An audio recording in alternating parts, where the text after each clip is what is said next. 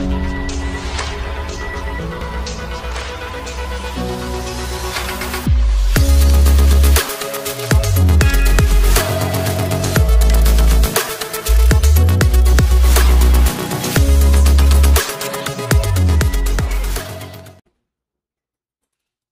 everybody, welcome back. Thanks for joining your virtual drinking buddy. So tonight on this episode of Old Man Drinking Beer, I have a new Belgium Voodoo Ranger Juicifer IPA. I think they just like making long names for their beers anymore.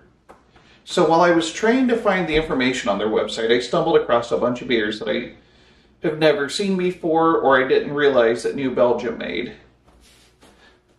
But it was almost like they hid this one. Like, if you want to learn about this beer, you've really got to be willing to hunt it down. It took me a few minutes, which you would think that a company of that size would have an easy-to-navigate website. And most of their beers are pretty easy to find, but I actually had to click.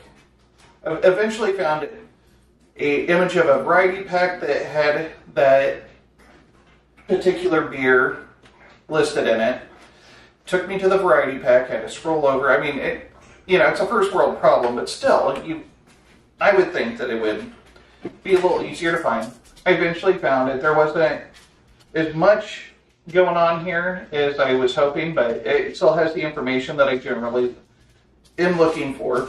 And then it also, I guess, must be using my GPS because it knows where I am and was telling me that the local liquor store in town carries it. But that's neither here nor there. The important thing is that it has an ABV of 7.7%, an IBU of 50. It uses Citra, Incognito, Galaxy, and Chinook hops, and Pale, Munich, and Oats for the malt. Oh, let's crack this open. See what we're working with here. Alright. We're in a nice golden color. Plenty of carbonation. We'll give that a second to rest. I can see some sediment swirling around in there. Oh yeah, there's a lot more. I just really stirred that up. It kind of looks angry almost. It's like there is pulp in there from citrus fruit or something. It's pretty chunky as far as beers go.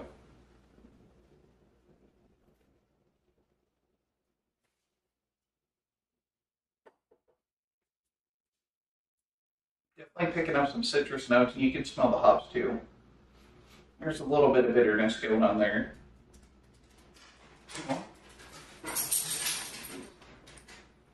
Can you hear the Stampede one just kind of roaming around out there? After my last video, I really thought that I could get her to lay down, and so I told her to go and lay down. Sure enough, she's... Oh, both the dogs they're wrestling. That's why it's so noisy. They decided to just be in the adjoining room and be jerks, so...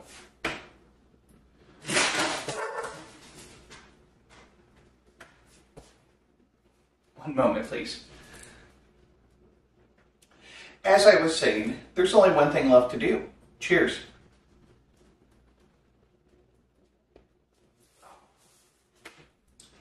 Whew. That was a lot more bitter than I was expecting it to be. On the nose, I was definitely picking up more citrus, so I guess I was hoping that it would, and especially since it's called Juicifer, I guess I was hoping for more of the citrus flavored IPA and not the bitter make your face pucker IPA. It's not bad, but when you're not expecting it, it definitely catches you off guard. I found that IPAs, you have to be expecting what it's going to taste like, or it'll knock your taste buds around a little bit, to say the least.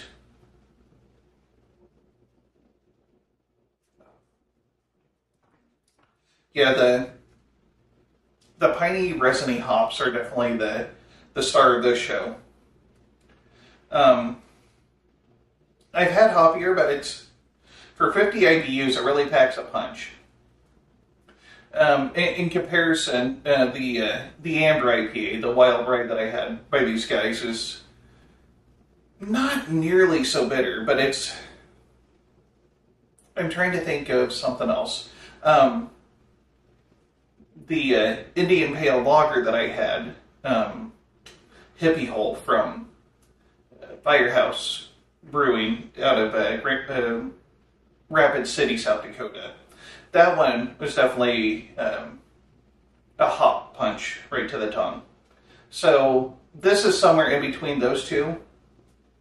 Again, I wasn't expecting it, so that first punch really caught me off guard, but I'm still expecting it. It's still pretty hoppy, so it's definitely, what am I trying to say? It's definitely made for a hophead. It's not for the faint of heart. Not a bad beer. Medium body. There's a little bit of citrus on the aftertaste, I guess, but other than that, it's a moderately hoppy beer, I would say. So there's that.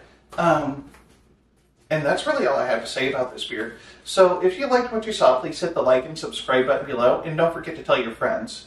And this is the Malted Gentleman reminding you, you only have one liver, so use it wisely.